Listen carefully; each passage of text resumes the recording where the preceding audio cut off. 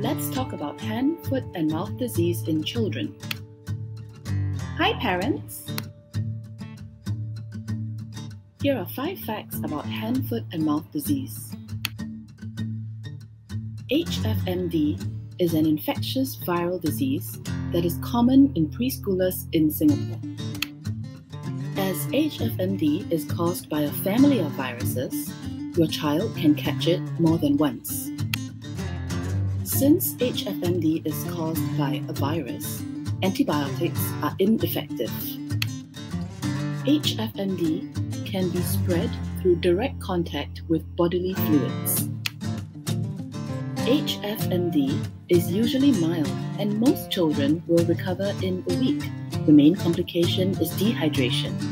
However, a few cases are fatal, and that happens when the virus goes to the brain or to the heart. If you have any questions, please feel free to contact me. Bye!